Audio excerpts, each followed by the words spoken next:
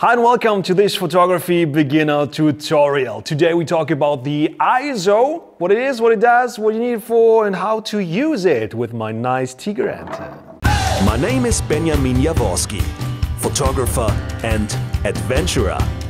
10 years ago, I started to teach myself photography. Today, I travel the world as a professional photographer and filmmaker. Learn from my experiences, mistakes and tips and join me on my photography adventures.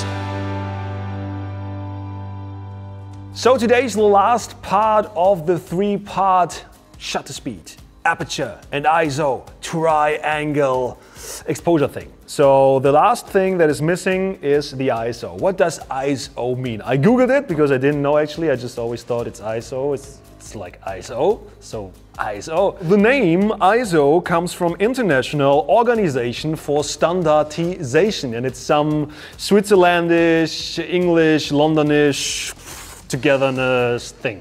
And it's called ISO. So don't think about it. It's just ISO, and it has to usually called be iOS, but I don't know why it's ISO.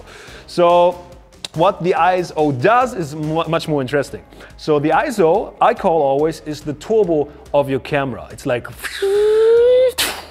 so it gives you the extra boost when shutter speed and aperture are on its limit. You can put the ISO up. In film times, like from your father, or even maybe you do film as well, it was the film which has an ISO sensitivity which was lower or higher, so it's more sensitive to light or less sensitive to light.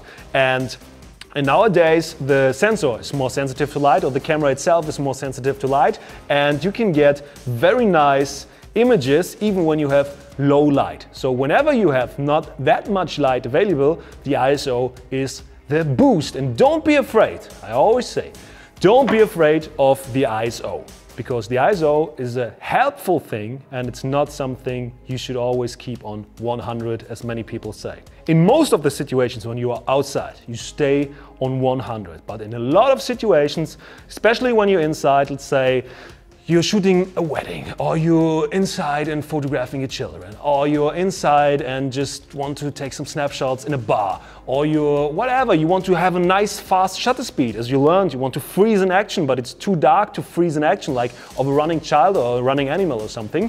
You have to put the ISO up. And I show you now how the ISO works, how to set it in the camera, and what it actually does, and which things might occur when you set the ISO high. For this, I would say, let's turn this light off. So we now only have the light here from the side. So it's much darker and it's more like a usual ISO situation. So I go now on the tripod, here in front, and I have my nice Tiger Ente around, some Tiger Ente going on. Okay, I'm focused right now on my Tiger Ente. I'm on manual focus, but you can do it in autofocus, doesn't matter. But in this situation now, the manual focus works best for me. So what I take now, or what I want now is, let's say the setting that we did before with the shutter speed, I want a fast shutter speed. So I want to have a 400th of a second. And as you can see right now, I'm on f7.1 and the image is just pitch black. So it's totally dark. And when I take an image now, it's just a black image. So what can I do? I can open my aperture. Okay, let's open the aperture.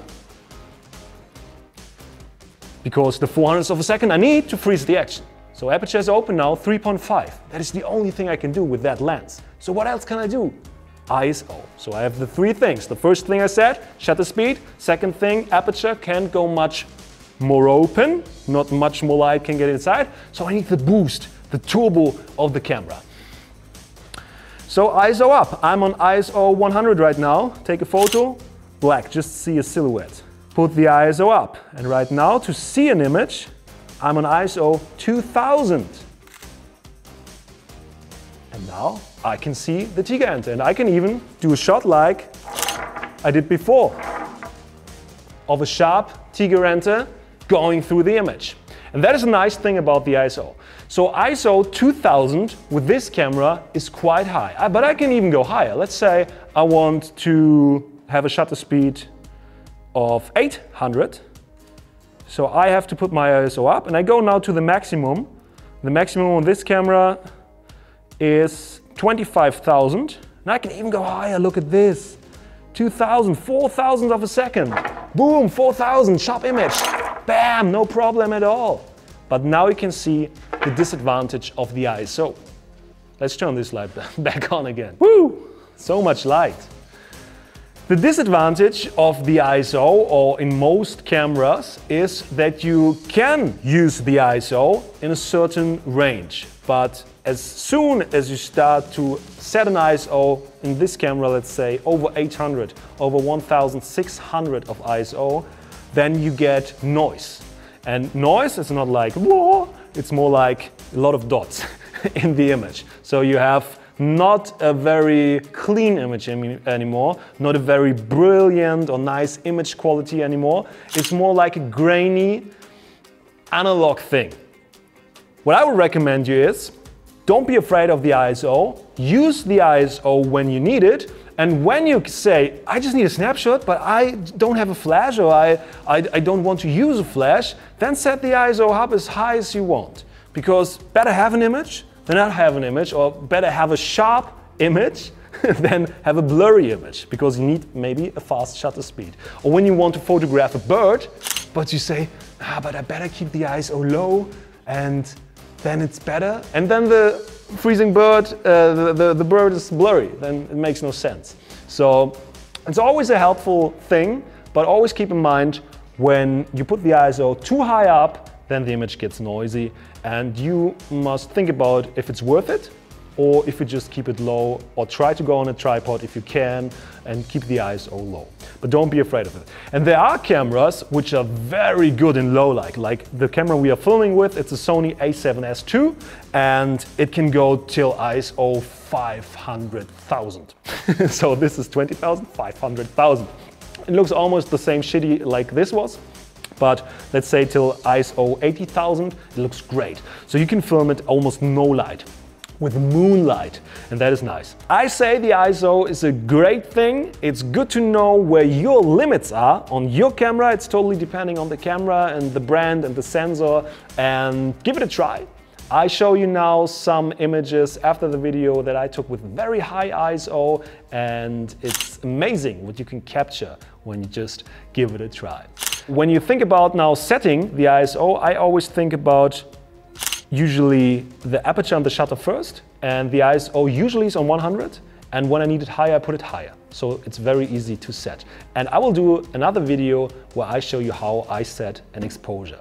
So share the video with somebody who starts to photograph as well, who might be interested in this topic, and write a comment which topics you want to hear something as well about on my channel. Okay, see you next time. Never forget, sag mal Einstellung, Digga, und haut da rein. Oh, and when you want to learn Adobe Lightroom the easy and fun way and start edit your photos, check out my full video course at learnfromben.com.